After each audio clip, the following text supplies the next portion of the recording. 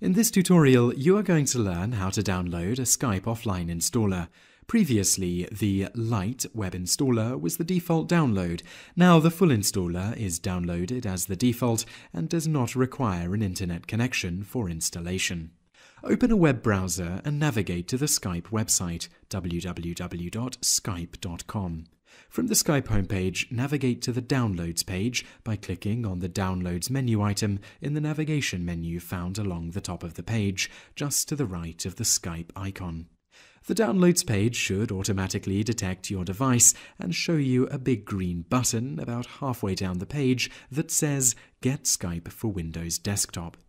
Click on the Get Skype for Windows Desktop button to start your download. This downloads the offline installer Skype Setup Full.exe to your disk, and that is how to download the Skype offline installer.